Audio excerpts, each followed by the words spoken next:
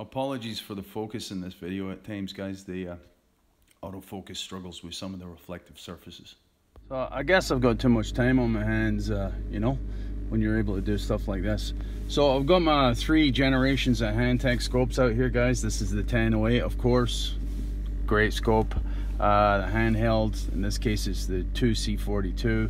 And the latest one I've got from Hantek is the is in the T01000 series. It's a T0111. Did I say 3 ones? 1112 Charlie, right? So it's a 2-channel scope and a digital multimeter. I did not option the arbitrary waveform generator because I'm a cheap bastard. Yeah, you've had that joke 100 times. Right, so you can see here I've got my breakout box here. Also a cheap little rig, slightly modified, just so I can break out the CAN bus. And I think in my generation car anyway, there's a 2009 SX4, as some of you are well aware of. The CAN bus is by far the fastest signal in the car. I guess more modern cars likely have entertainment buses, and I don't know, FlexRay is faster than CAN probably. Yeah, so we'll get a look at them and we'll see how they all compare. Price point wise, I think this was back in the day. I think you can still get this for around, still available, still for sale out there on the interwebs. $135 Canadian or something like that. 8-channel ish. Yeah, great laptop base. So I've got my wee laptop there, as you can see. Handheld, I think this was in and around $185 Canadian or something at the time. And this rig here I paid, I think it was $244, something like that. So it's not a great deal of price disparity, so we'll see how they compare. Okay, so just tapped into the CAN high and low lines there, guys. As you can see, 2 channels, channels 1 and 2 on the 1008. Sorry about the glare. Let me see if I can maybe, that might be a wee bit better. No much. Set up for on the time base 50 microseconds there. That's per division, of course, unlike on some other scopes that are for the entire screen. I heard many people saying that you can't see the CAN bus with a 1008. It's not fast enough, it's not good enough. So okay, what we're looking at here isn't exactly the best image, right? Clearly that is too fast of a time base. But is it usable? Can you see symmetry? Can you see you know, some detail with respect to the data packet? Yeah, I can see it, you know. I can see that it's not shorted to high or ground. It's not shorted together, certainly, or you'd have other issues telling you. But I think it's usable, you know. Is it professional grade? No, it's not professional grade. Nobody ever claimed that the 1008 was a professional grade scope.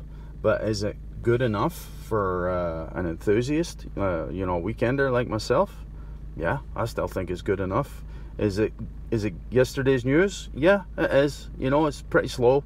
But again, you have to consider the product for what it is. We're not comparing this to the latest Snap-on, all singing, all dancing, you know, scope and scan tool. It is a Hantek 1008. You get what you pay for, right? This has been a great scope. I've learned tons off that scope over the years. And you can see, yeah, you can see the CAN bus with this. There's a CAN low and CAN high in front of you, right?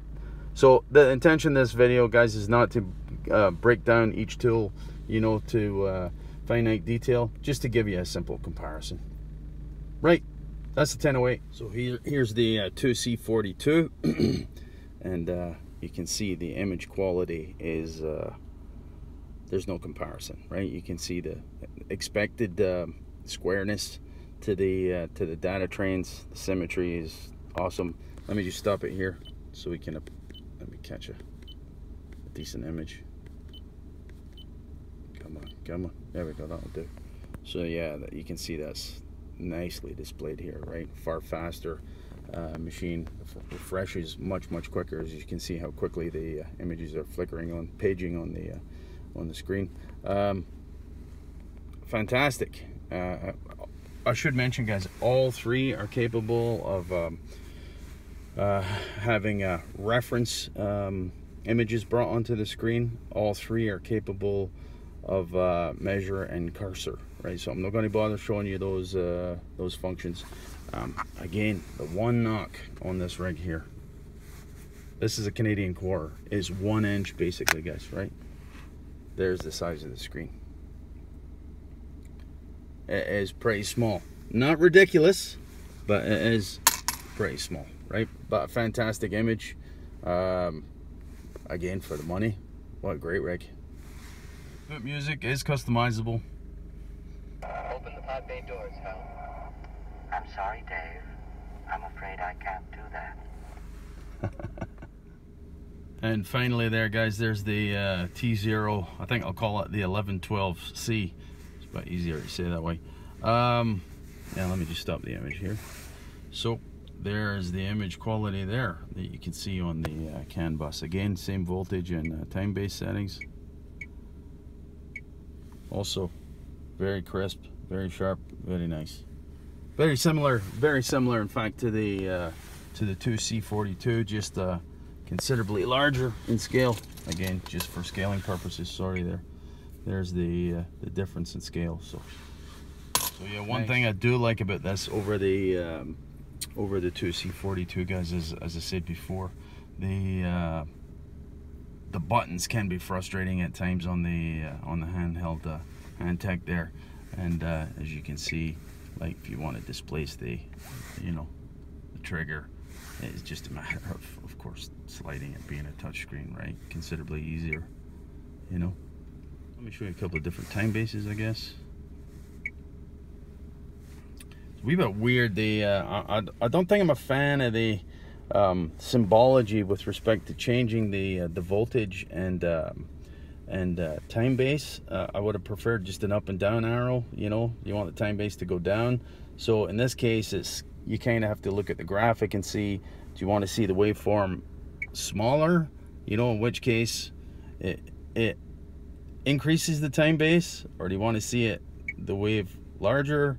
So it's just kind of a different way of wrapping your head around it, I guess, right? But for me, it's a bit weird. Again, the waveform smaller, you know, goes to a higher voltage. I'm not making the trigger now because I've adjusted this, but there you go. So anyway, that's good enough for comparison. It's the first time I've actually used this on the CAN bus here, guys. So yeah, I'm fumbling a wee bit to a degree with the functions, to be quite honest. But I guess that's good enough for that for now. The 1008, kind of first generation with a laptop, still a great rig, but has its limitations because it's getting older, of course.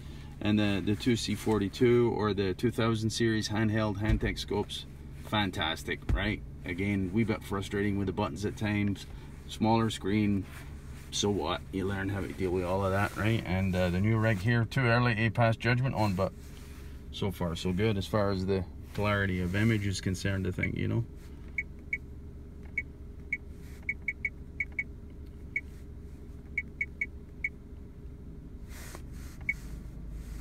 Oh, one thing here, let me stop this. There's a wee bit annoying on the Hantek as well. They absolutely refuse to put the scaling on the y-axis, you know, as far as what voltage you're looking at. But I guess you can always bring in the cursors, of course, and you know, you can, if you want to see what levels you're at, you can bring in the cursors and take, you know, measurements of the signal. But I would have preferred the scaling on the side still. I know some other guys have found that a bit annoying as well, but you know, you live with the constraints that the designers see fit to implement, right? Okay, this time we'll call that good. That's it, boys. Cheers.